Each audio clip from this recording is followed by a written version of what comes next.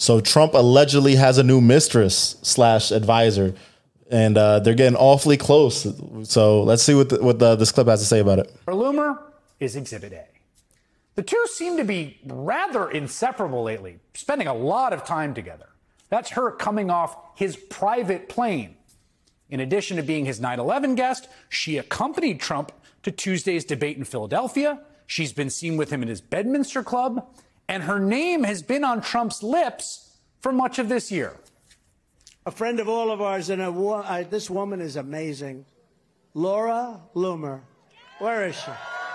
Where's Laura? She is amazing. A fantastic woman, a true patriot, Laura Loomer. Laura, thank you. Thank you. Thank you, Laura. It's great to have you, and you've been really very special. You work hard, and you are a very opinionated lady. I have to tell you that, and in my opinion, I like that. Well, I appreciate that. All of your support, and you've been terrific, and everybody appreciates you. So yes. Thank you. Thank you. Thank you so much for inviting me to sit with you today. It's a pleasure. You're the best. I love you. It's a cute video. Like, they genuinely seem to really like each other.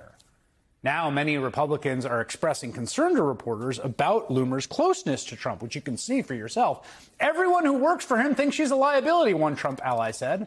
Others have told reporters that Loomer has contributed to some of the most outrageous conspiracy theories Trump is now using as campaign fodder.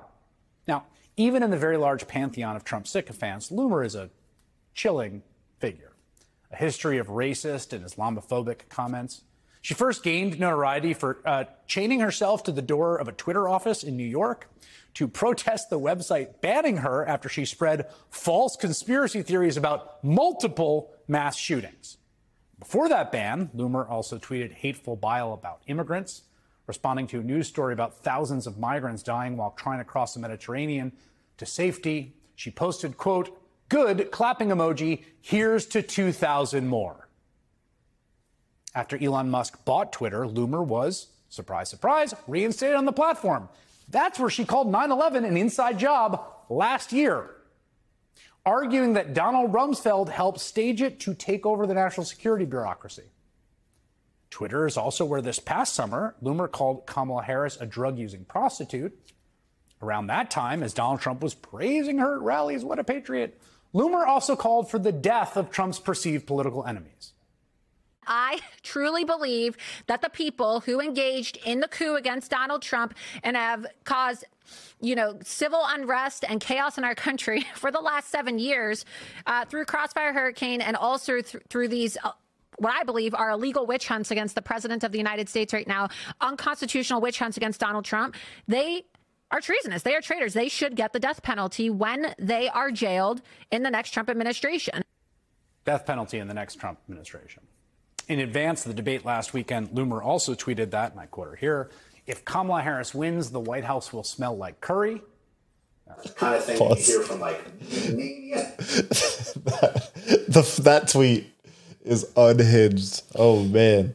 What is your take on her so far? There's so much here to unpack. I don't even know where to begin. So I'm going to work from back to the beginning of the video.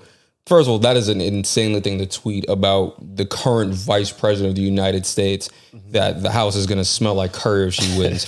But that's whatever. More importantly, I think what kind of confuses me is some of these far right wing people's talking points saying that, oh, if Trump becomes president again, everybody that was against him needs to be would she say prosecuted or killed? Yeah. She said killed, right? Yeah, they should get the death penalty. Okay, yes. Yeah. Okay. So yeah, you should get the death penalty because it's treasonous against America.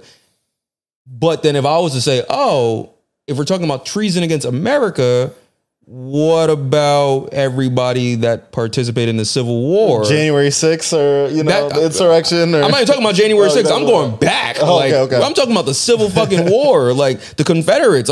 That was treason against America. Yeah. They planned to secede from America. Are we giving January 6th was pretty much that too? It was up there too. They had a whole mob. But I'm saying where does the crazy. line get drawn? Why is it's treason when you don't like it? The craziest part is look at this either way. There's the allegations of her being his mistress, where we're about to get into later on this video too, where they're really close. But but he's saying she's his advisor. lately it seems like he may have cut ties, but right now we've heard that she's his advisor. Yeah. She's on his private jet, flying with him as his advisor. And this person is tweeting out shit like the vice president is eating curry, is going to make the White House smell like curry. She's asking for the death of migrants, of people that oppose him.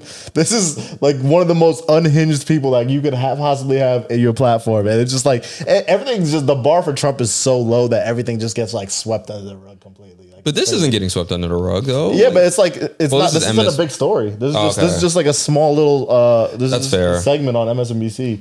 I mean, I you know what, that's fair. And I guess to your point, like you just said, the bar is so low. No, everybody's like, okay, this is normal for him. And it maybe, do you think it's because maybe he isn't intelligent enough and isn't really doing the due diligence? Because she's probably just stroking his ego, and that's all he hears. That's it. He just, whoever's on his side and like kisses his ass the most, he's automatically gonna side with. People like Elon Musk, people like her, that's like, looking at, you saw the clip they showed earlier, she was giving him the googly eyes, like she was falling in love. So you know what's interesting about that? Like, and it's, I don't think this is random, but a lot of people have said over time that Trump has imposter syndrome.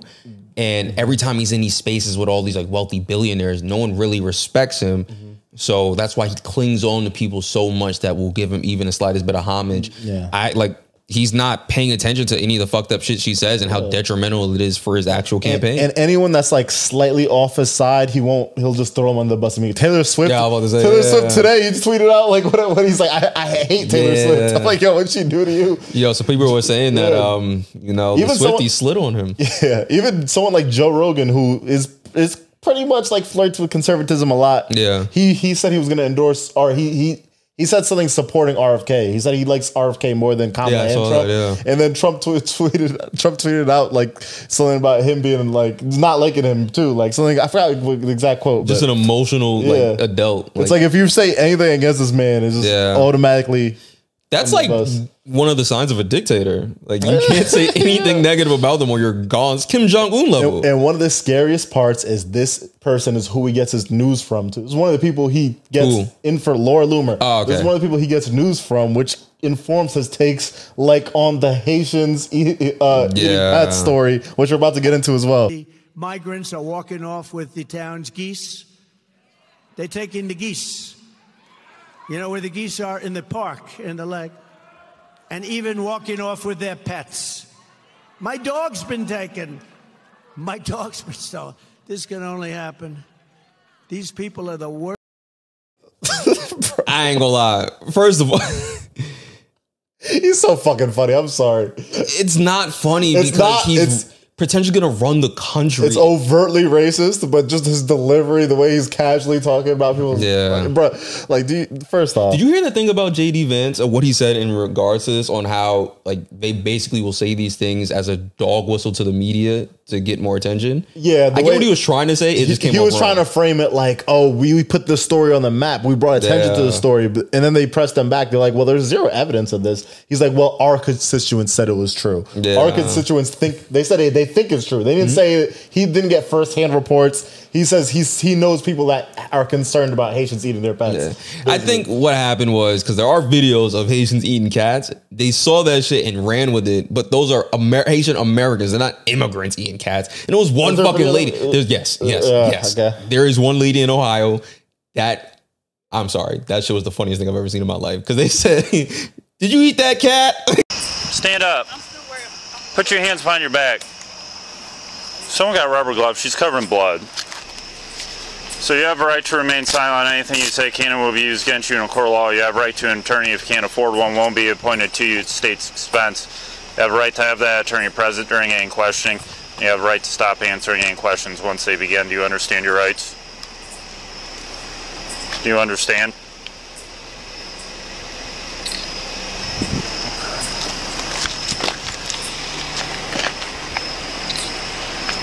Smile for me. Smile, what did you? Go like this. Did you eat that cat? Did you eat it? No, why'd you kill it? Get in there. It's ridiculous. But the video itself was funny. I'm sorry. He said, "Did you eat that cat?" She just has blood on her mouth with some fur. She's like, No. I didn't see that. I have to see this video because I don't know anything about this. I would very want to fact check this. I gotta find it. I'm gonna post it in here because that shit was having dying. Like, that shit is nuts out here. But it's in that town of Springfield. There's been no police reports of that happening. There's been the mayor of the town said that's the manager of the city said there's no evidence of that happening, and it just happens to be all fake story. So. I mean, listen, at this point, we've already seen their campaign. It's by any means necessary, from getting shot in the ear to cats to getting shot again or an assassination attempt again. It's just what he's going to do, and he's going to stoop to any level. And the videos of him and Laura Loomer being awfully close. We have one clip on Twitter of him, Trump, blowing a kiss to her, as you can see here.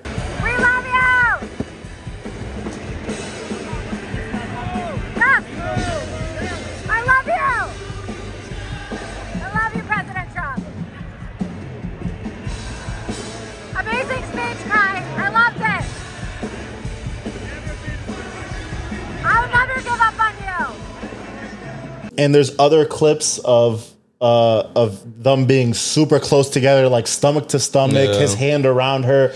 And the question also is, where the fuck is Melania? Melania's been gone she hasn't been on this campaign. She made one appearance the entire campaign at like an earlier event he was at. Well, but she's been out of the picture completely, and the word is that they're no longer together. They're separated, which is totally fine. I'm not like gonna. I mean, if you mess with who you want to mess with, but the person you messing with is this right-wing extremist, allegedly. Think about it.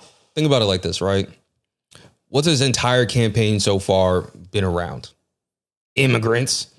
Who's Melania?